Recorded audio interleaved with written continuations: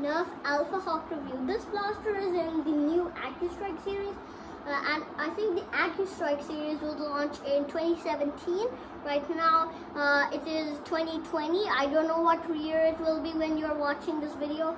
If it is 3 years ago, so it is 2020, 2019, 2018, 2017. So 3 years earlier, the AccuStrike series was launched, which shoots the AccuStrike darts, but they are compatible with Nerf Elite darts. So continuing on. Now, so if you're watching this video 1 year later, I think it will be what was that? 4 years earlier, the AccuStrike series was launched. So you can like do some simple math. 3 years ago in 2020, right now it's 2020. So 3 years ago, before 2020 in 2017, the new AccuStrike series was launched, and these darts are much more accurate. Let me show you one. 1 second. We don't need that. Hey, get out of here. You get out of here. You get out of here, you silly. Now it has a rotating cylinder similar to a straw dart. Now these darts actually have special properties which allow them to be laser accurate, because the little grooves, they interfere with the air and they direct the air streamlined around the dart, so it goes in a straight line. Because those LED darts have those little holes which decreases accuracy. And I don't know like who designed LED darts. I don't like the design of that person's LED dart, because they're super inaccurate. But I wouldn't load up on these AccuStrike darts because they're a bit expensive. So Hasbro, please, if you're watching, reduce the cost of these AccuStrike darts. I love them. They're quite accurate. And now going over the externals. Now this is a spring-powered bolt-action sniper rifle. It actually is a sniper rifle with like a fixed stock and a barrel with speed holes and everything. An end-strike tack rail at the front for a bipod, because a bipod would be important for the stability of your sniper rifle, because this is actually a sniper rifle. And you would most likely want a long bipod like the Centurion bipod, because you have to tilt the blaster this much up you have to tilt the blaster this much up, and then look down. There's a little iron sight over here. It's like a little ring sight over here, which you have to tilt it up just to shoot your dart in a straight line. Because even an AccuStrike dart, even though it's not an elite dart, after the dart leaves the barrel, it'll lose its kinetic energy, and then it'll eventually fall down it'll fall down a little bit. So you have to point it a little up, and then it'll go like this and hit the center of your target. That's some basic methodology, or Nerf dart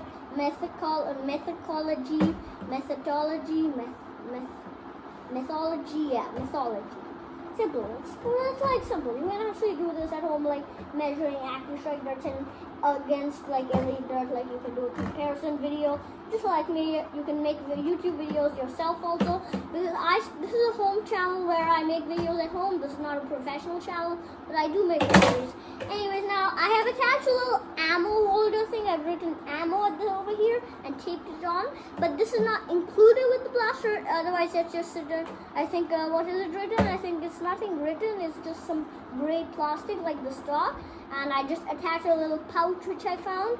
It was written, I think, Geo over here, so I added that little ammo sign. I don't know why I drew an elite dart over here, because AccuStrike darts are stored in it.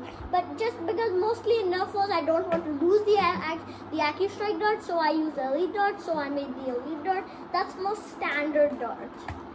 So anyways, going over. Now it's written N-Strike Elite engraved. No, not engraved actually. The opposite of engraved. It's like sticking out plastic. And there's a little Alphahawk logo, which is actually textured. It's like standing up a little bit, and the Nerf logo is also standing up, and AccuStrike logo is also standing up, and this is also standing up. But on this side, nothing. This is also standing up actually. This is also standing up still, but not black. The only thing which is not on this side is the Alphahawk thing. There are the safety instructions. Anyways, now to prime the blaster, it's like a bolt action sniper rifle. You pull back the bolt like that and release it. You can also do like this. And to pull the trigger, there's a trigger over here. This is your trigger. This is your trigger guard. This is actually the most comfortable thumb hold style, especially for adults. And even me, my hand can still move, like my wrist can move very freely, and it's pretty comfortable. And even for adults, it's quite a wide thumb hold style, not like any other toy guns which have super like cramped thumb hold style. This is actually very comfortable for everyone, like all sizes. And if you want, you can actually attach more iron sights to your blaster. This is not a component with Nerf cells. I found it around this house, but it has double-sided tape which I put, and I realized it can be a great iron sight. So you can put it at the front over here, and then align like with these center markers, these little arrows at the side, these little arrows at the center. You can align your the little and on the iron side are these little crosshairs, so you can align these side crosshairs with these little arrows, and you can align the center with this little hole at the end, because you have to tilt the blaster up a little, as I said, to align it, so you'll be able to see the hole a little bit.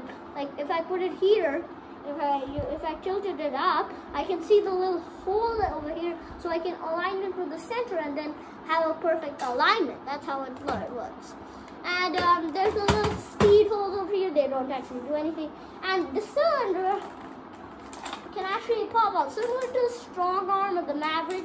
I think the Maverick doesn't do it, I don't know. But the cylinder pops out. You can rotate freely. You can rotate it freely like this.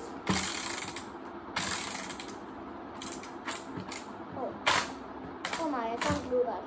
But you have to keep this button pressed, and then you can open the cylinder like that. It's more easy reloaded. Like you can reload like this, because if you have like a dart and you're trying to push it from the side, I guess you can push in a dart, but you might dent the dart also. So I recommend you do it like you pop out the cylinder and load it as I just showed. But you can also breech load this thing. You can use the barrel as your breech. You can push in the head of the dart and then push it in and and then go to the empty barrel and let gravity get it down, and put your finger in this little gap. This gap is not on this side, it's plastic, but this gap, you can press the dart down and now you're ready to fire. Or you could just drop in a dart from the top part, it'll fall and you press it in. It's simple. And also this little cylinder is like the Spectre cylinder, except it's not town primed. It's the bolt action sniper rifle field. The stock is pretty comfortable. The iron sight is pretty good. I'll show you how I'll attach my other alignment iron sight. But there's an end strike tack wheel over here, and obviously a scope rail. Which sniper rifle doesn't have a scope? Of course, the Raptor Strike doesn't have a rail at the top. This Raptor Strike is a sniper rifle without a tack rail at the top. I would just change out the Rapid Strike for the Alpha, put the Rapid Strike bipod, cut out the stock and paste the Rapid Strike stock. I mean, like, what? No tack rail for a sniper rifle? I mean, on the Alphahawk there is a tack rail, but on the Raptor Strike there's no tack rail. Like the Alphahawk, which I'm reviewing right now, is like the little brother to the Raptor Strike, and it doesn't have a tack rail, and it's a sniper rifle. Hasbro, please just upgrade the Rapid Strike to an upgrade like where it has a tack rail, or I would just tape or duct tape. Like you can use duct tape for anything, right? Anyways, now you also have the little screws. This can be disassembled into two. I can actually see the little line, which is cut. This is cut into two pieces, so you can modify the spring and everything. It's basically modifying. And there's also this is actually intended not to be used like this, but to be used off the stock. But I would use it like this, even though I can still align it like this. Anyways, continuing on, you can actually store 3 darts in here and store another dart in the sling or lanyard mount, and store another dart inside. I think over here, I guess maybe you can squeeze in a dart in there, but don't dent your dart over there. I don't recommend putting ammo anywhere on this blaster, except you can attach a little ammo thing like I did, and it's simple. You just prime it. You load the cylinder by popping it out. You load up your cylinder. You push it back in. You prime your blaster. And then you fire. Pretty simple to use. Now onto the firing demo, and I will carry the camera to the firing demo. So you might get a little bit of my finger because I'm carrying it like this, so the camera might get my finger in the way. Oh yeah, now it's not. A little bit of my finger, but that's not much. So now that's my new shooting range. Okay. Yep, that's my new shooting range. Now you should be focused on the blaster itself. Now I'll use the iron sights. Fire in the hole! Wasn't primed.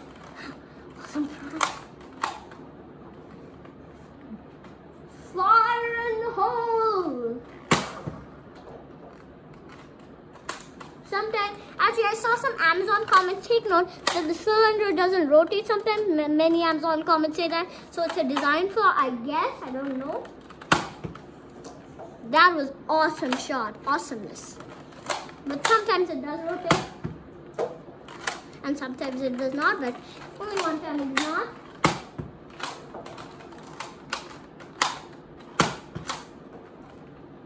Out of ammo.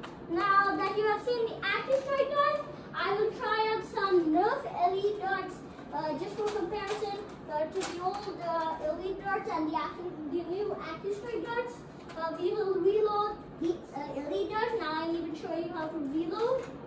I have 3 more Elite darts. The similar capacity, I think, to the hammer shot. Actually, it's the same capacity to the hammer shot, except the cylinder pops out like the strong arm. So it's actually like a mix of the hammer shot, the Spectre, and the strong arm. Like 3 blasters combined into one Alphahawk. That's how you roll it. Prime it. Make sure you're primed. Fire in the hole!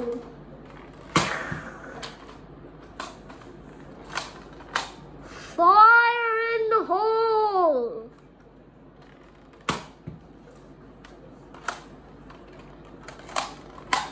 Fire in the hole!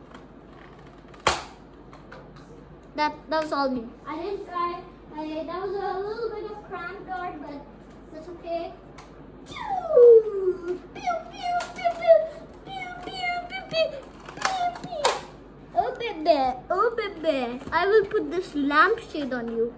Now you can aim at me like with a pinpoint sight, or maybe I should aim with this. This is a very good aiming spot. Yes. Oh no. Fire in the hole has been done. Except I have one last dart left. Fire in the hole!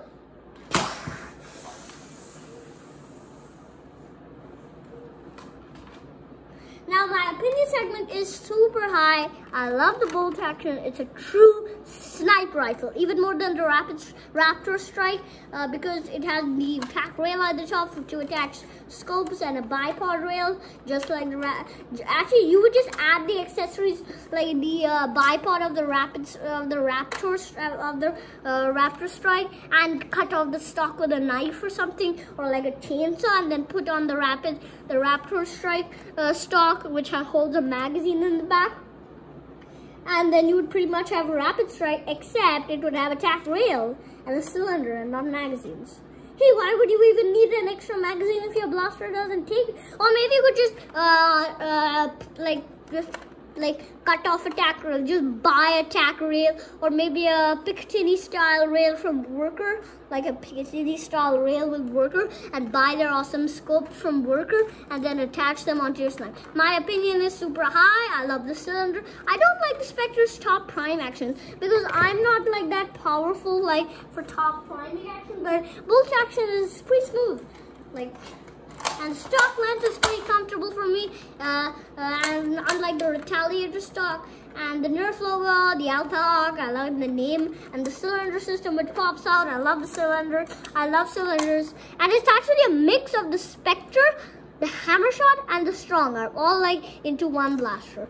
Except I put this little ammo thing, and now I will attach my new iron sight, just to like show you how I will attach my new iron sight. Okay, I'll not show you how to attach this iron sight. You just put double-sided tape on anything which aligns with it, and then you like put it on this, and you can put it wherever it aligns, like wherever it aligns. So thank you for watching this video. Oh, for certain reasons you can't actually comment on our videos, so you can comment on our other video, the cat and the donkey story. Link in the description box below. Now, thank you for watching this video. Subscribe to my channel, like the video, comment to the cat and donkey, and buy the Alphahawk. And the link in the description box for the cat and donkey. And bye. Bye. Bye. Bye. Bye. Bye. Bye. Bye. Bye.